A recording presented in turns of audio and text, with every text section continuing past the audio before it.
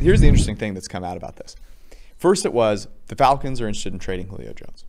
Now we've seen Julio Jones in Dallas wearing a Cowboys jersey or sweatshirt. We've seen him working out with Derrick Henry.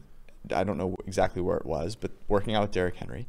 And we've also heard reported that he wants to go play with Cam Newton in New England because, quote, Matt Ryan's deep ball is falling off. Now, Matt Ryan's arm strength may be up for debate, but his accuracy is not. And he was, middle of the pack accurate in terms of deep ball, accurate throw rate. Cam Newton was like 31st. Yeah.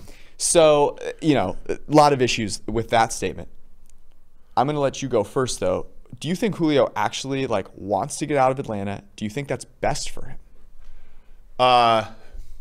No, and maybe.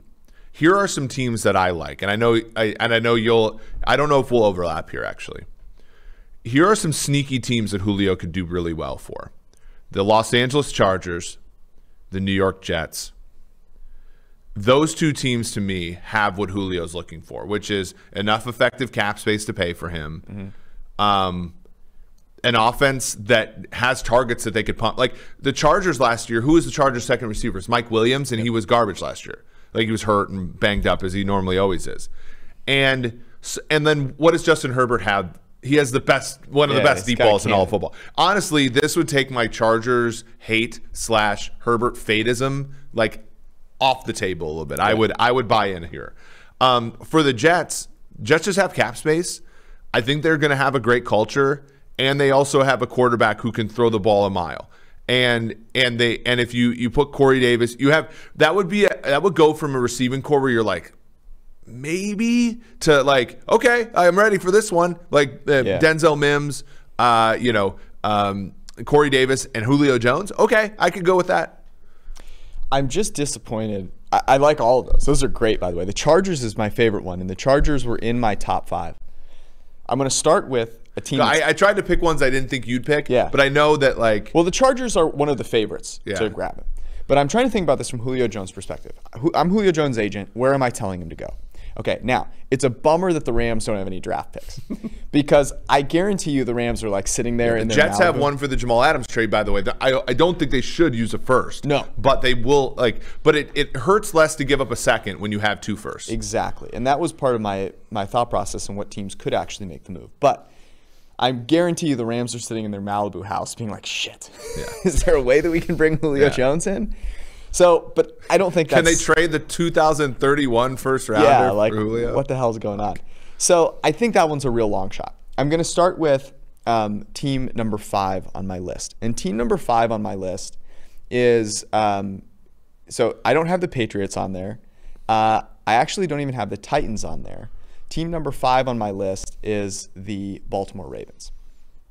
And I think the reason they're number 5 is that Lamar Jackson's accuracy isn't fantastic, but he would have an opportunity to have a couple of young receivers around him, much like he does in Atlanta, have a creative offensive scheme, and have an opportunity to win a Super Bowl. And so I think from his standpoint, that's got to be a real key there.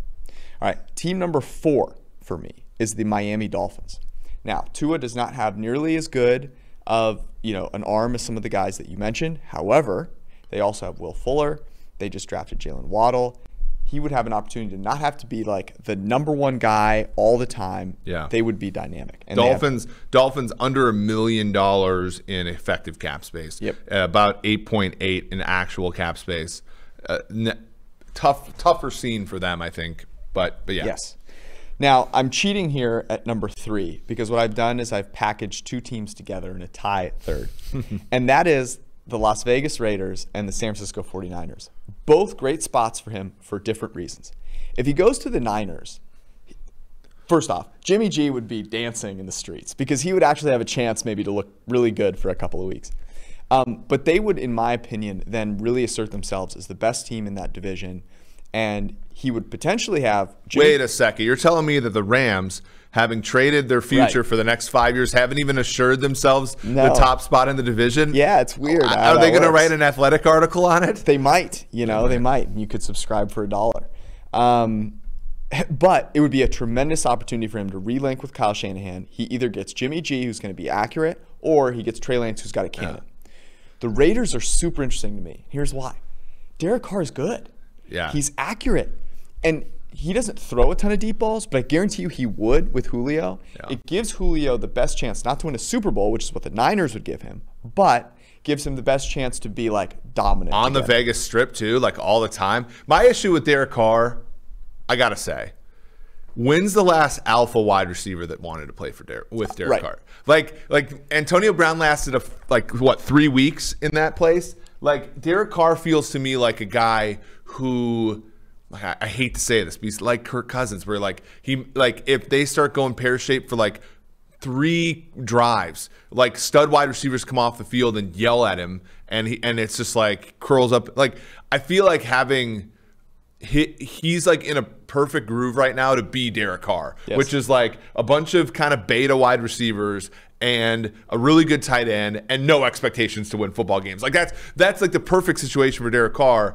If you put like Julio Jones out there, it's like it might gobble him up. But Julio hasn't had the reputation of being like a TO or something like that. But let me tell you this: the Raiders should they're obviously have got fans coming now.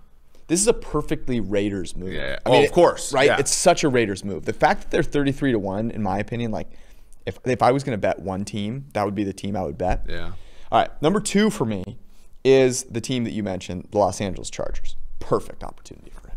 I mean, great opportunity. You've got Keenan Allen on the other side. You've got a young quarterback with a cannon. You've got a new coach there who, by all accounts, everyone loves. Great situation for him. You moved to LA. Fantastic. But the best move for Julio Jones is Atlanta. It has to be Atlanta. And the reason to me that it has to be Atlanta is, like, Julio Jones has battled through so much bad luck in Atlanta. And for the first time in a long time, I feel like they've made a head coaching hire that makes sense. They've got young players around him that are really good. And say what you want about Matt Ryan's deep ball, but I feel like you've got to get on the same page with Matt Ryan and be like, look, man, we've battled through a lot of shit. Let's go out the right way. Me and Blake, through the fire. Through the fire. Like, and I'm not saying this just because I bet the Falcons. That's where Julio is, like, Atlanta. Man. Yeah. Like, and I think Atlanta fans, they love him, and they rightfully should. He's a fantastic player. Yes, I'm in agreement there that like that's probably his best spot. We also just don't know. Like we had Kyle Shanahan for a year, which that offense was an absolute cheat, right? And then you go with Sarkisian, who like I think in 18 was very good. You look at Julio's 18 numbers, and they were fantastic aside from the touchdowns. Then you go to Cutter, who, like, I'll just say this, was awful. Like, he was not good for the 2 seasons there. They should have kept Sarkisian for that was the move. And now, like, we're judging the Falcons based on, a Raheem Morris defense, Dan Quinn, and Dirk Cutter. And, like, that's not the case. It is Arthur Smith and Dean Pease, 2 of the great coordinators in the NFL for quite some time. Like, I think, again, I'm going to be bullish on the Falcons until they hit the under because, like, it's just to me, I think that there's too many things going in the right direction. Now, again, our friend Josh Hermsmeyer tweeted out the whole, like, their process of, preferring to extend Matt Ryan instead of cutting Deion Jones. Like, they're not perfect, but the hard part about hard part about the Falcons, and this comes all the way back to, like, we talk about COVID and stuff like that, where it's like you, for reasons not of your control, Terry Fontenot, Arthur Smith, reasons not in your control. Every single decision you make about this roster is going to have negatives because you were not given a great salary cap situation and you were not given a winner right away. So if you would have traded or you would have like kept Matt Ryan and got rid of Deion Jones, you would have had a shitty defense. If you extend Matt Ryan how you do, then you're less likely to take Justin Fields. Don't compound if you've assumed that you've taken the path with the least amount of bad things happening, which I think they could have, don't compound it by making a bad decision to try to make, like, you're not going to have a perfect run here at the beginning. Like, you're picking up after somebody else. So continue to make logical steps in the right direction. And the Julio Jones trade would not be a logical step in the direction that they've taken. Like, I don't think 1,000. We are in 1,000% agreement. There's no way. There's no way the Falcons can win a Julio Jones trade. I don't see it. I don't believe so. Yeah. Okay. Let me give you some. In my dreams, these would be the teams that he would go to. The Seahawks. How cool would that be? It would be. The Seahawks lack a wide receiver like Julio Jones. It would be awesome. I mean, it would be so cool to have him and DK. Are Seahawks fans going to get after me about the Tyler Lockett thing after we prove that he's the first half of the year receiver? You don't like. They don't have a receiver like Julio Jones. No, it'd be awesome. The next one that I think would be really cool is the Dallas Cowboys. And I was thinking about this. You'd almost have to send Gallup back in a trade or something. Like, that's crowded. But, yes, it would be great. I think you would send Gallup. Him or, I mean, not Cooper. Cooper has too much money. Not Lamb. Lamb's too highly regarded. Yeah. So you'd send back. They'd get Zeke over there. Send Zeke to the Falcons. Can you imagine? And then the last one, I have two with young quarterbacks. The Bears. How fun would that be? Justin Fields. By the way, people Allen have been Robinson. getting after us in the comment. We didn't even read the comments last week, as many as we could have. But there were comments that said essentially like, does Justin Fields have like pictures of us somewhere? Like, because we're so positive about him. Yes. No, he's actually just really good at freaking quarterback, and was taken 11th overall. Good football player. Yeah. Also, I've sent him nudes. Yeah, totally. He's got him. The other one is the Arizona Cardinals with DeAndre Hopkins.